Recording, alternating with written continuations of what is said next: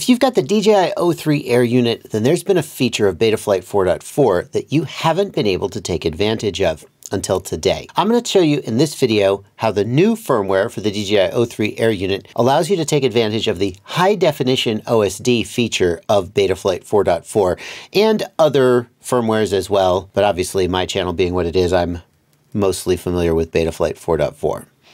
I'm Joshua Bardwell, and you're going to learn something today. What in the heck is high definition OSD, and why do you definitely want to take advantage of it? If you already know the answer to that question, then you can look down in the timeline below the video, and there are chapter markers there, or they're also in the video description, and you can just skip ahead to the next chapter where I show you how to take advantage of it. But in case you haven't figured this out yet, here is the Betaflight OSD tab, where I can move my OSD elements around, and you can see that it is not a 16:9 widescreen layout like a lot of modern systems operate in 16:9.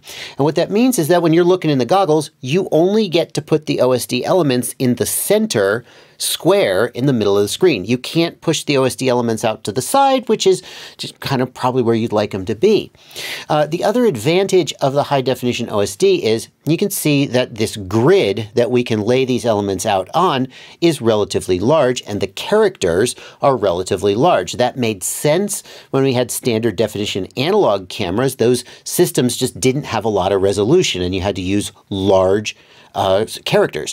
But with high definition systems that have higher resolution, you want to be able to use smaller, higher resolution, better looking characters, and you want to lay them out on a more precise grid with smaller grid squares. And that is what high definition OSD gives you.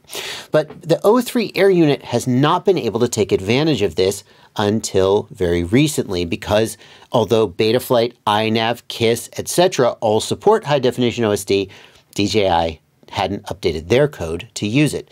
And today they have, sort of. So in order to get high definition OSD working, number one, you're going to need to be on a flight controller firmware that supports high definition OSD. In the case of Betaflight, you're going to need to be on Betaflight 4.4.0 or newer. You're going to need to go into the ports tab, and you're going to see that on one of your UART numbers, you'll have the MSP option enabled, and that's going to be the UART that your DJI Air unit is connected to. And then in Betaflight 4.4, you're going to go over to peripherals, and you're going to enable VTX MSP plus DisplayPort. And you're going to save that. Next, you're going to go into the CLI, and you're going to need to type set OSD underscore DisplayPort underscore device. We'll just use the autocomplete here. Set OSD underscore DisplayPort device equals MSP. And type the word save.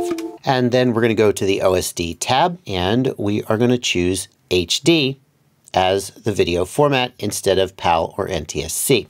And you're going to see that when you do that, now we will have a 16:9 widescreen canvas, if you will, to lay out the OSD elements on, and we can drag them around. In addition, the squares that we use to lay out the letters are a lot smaller, and we can position things more precisely on screen, and the font is a little bit smaller. So I'm just going to hit save there, and let's power up our goggles and take a look at what that looks like. And what you're going to see is that nothing has changed. Nothing has changed in the goggles. It still looks the same as it did before I made this change.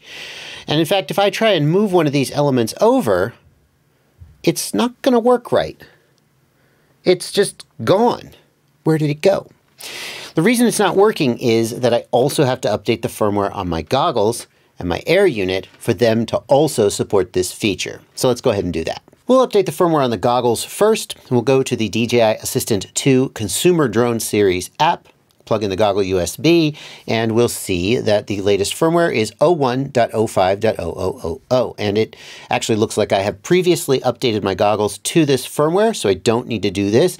If you haven't, you'll click Update, Upgrade, and you'll flash that firmware to your goggles. Next, I'll plug in to the USB on the Air unit. And nicely, we do not need to power the Air unit up with a battery. We can flash it with it powered down, and it's not going to like overheat or be at risk of our quadcopter powering up. And on the Air unit, the latest available firmware is 01.02.0000, and That one has already been updated. Why the hell didn't it work? Well, now we're on the correct version of the firmware and it's still not working. And the reason for that is that there is an option inside the goggles you need to change in order for it to start working. And that option is under Settings, Display, and then Canvas mode.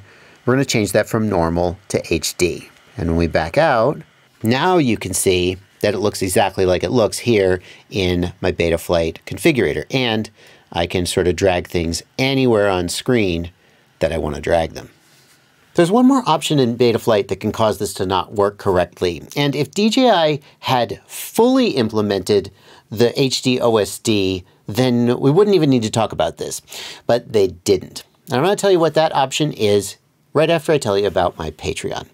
Patreon's a website where you can subscribe to me for as little as $2 a month, or more if you feel like I've earned it.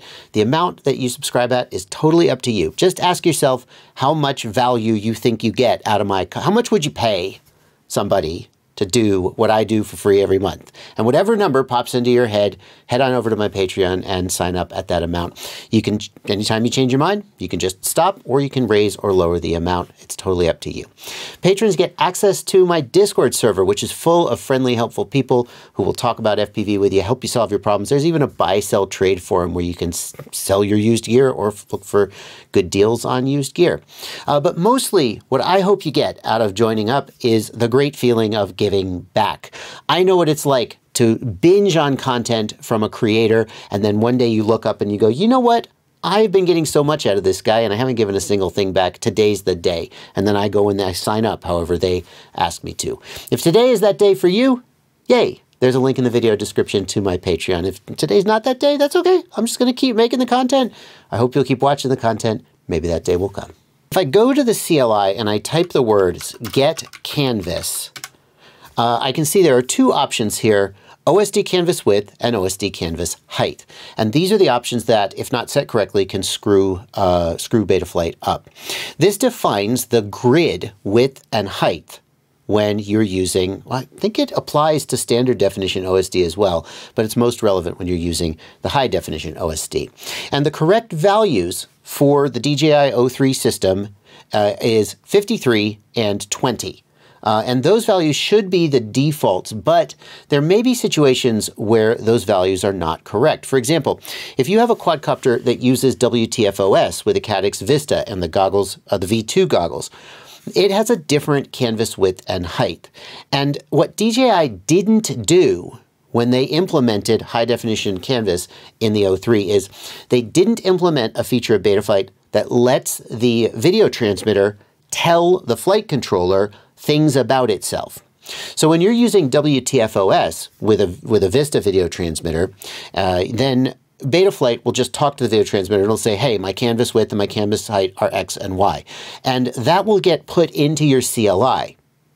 And then if you later paste that CLI dump into an O3, because like you're trying to copy your OSD from one quad to another, the incorrect canvas width and height will get copied in from the WTFOS quad. It would be ideal if DJI had implemented the full capability to have the VTX communicate these values so that they would always be correct, but they didn't. And so if you get into a situation where like you're putting things on the right side of the screen, but they're like off the edge of the screen in the goggles, or it feels like you've moved something to the edge of the screen, but actually it's only in the middle of the screen. It's not going all the way to the edge. It could be that your canvas width and your canvas height are incorrect. And the way to fix that is to just go here and just type set OSD underscore canvas height equals 53, set OSD, what did I type wrong? Canvas underscore width equals 20. Oh, that one where I must have misspelled the other one. Just put that stuff in and type save and it'll make that value correct. The next thing you might be wondering is what about those cool fonts that I've seen other people using? Like for example, here's the Walk Snail system and you can see they've got this high resolution, high definition, cool looking font, and it's even got color, like some of the have green, red, yellow. This unfortunately is another thing that DJI has not yet implemented and you cannot do. So you can use the high definition canvas, but you are locked to DJI's default font and you can't get access to the color fonts that the other digital systems can use. And maybe DJI will implement this at some point in the future, who knows, but for now, it's just not an option. So that's how to set up HD OSD with the new firmware for the O3 Air unit. But it turns out this feature has been out for a little while for all of the other digital systems, HD0, Walksnail, and the older DJI V2 with WTFOS. If you've got any of those systems, I previously released a tutorial video about how to get them set up. It's not the same. Some of the steps are the same, but some of the steps are different. And I'm going to put a card on screen where you can check that out.